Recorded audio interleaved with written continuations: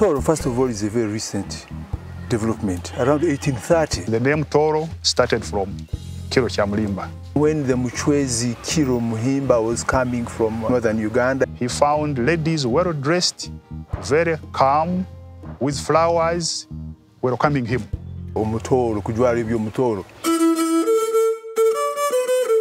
Abanyoro na Abatoro, basically, muntu womu. Tulikimu Abanyoro na Abatoro. The relics of that connection are in Mpako. Aboli, Amoti, Akiki, Adieri.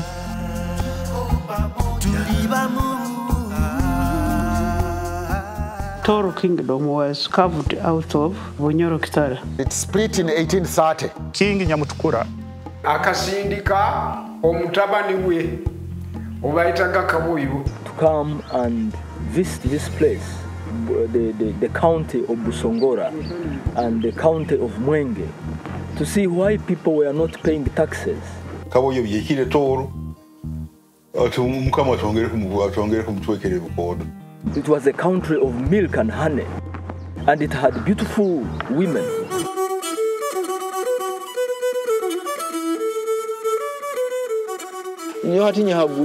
I have seceded. I am forming my own kingdom.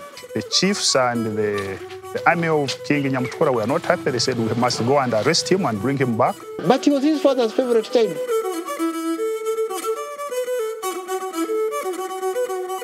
But his father used to love him so much, so he gave orders. When you go to arrest my son Kaboyo, should he stage a fight, don't fight him. Should he prove to be stubborn, leave him alone. Also, don't chase him. I know he suffers from a chest infection. The Europeans brought Kasagama, Chebambe. Bakarabira Mweya Peninsula, through Lake Edward. Here Lugard took him with his mother and crowned him.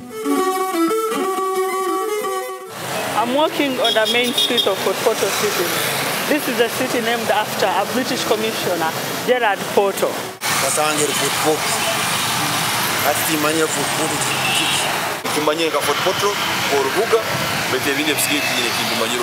As if naming a whole city after Commissioner Gerard Porto is not enough, the main street in this city is named after Frederick Lugard. To some extent, still people, we still look at the West as superior to us.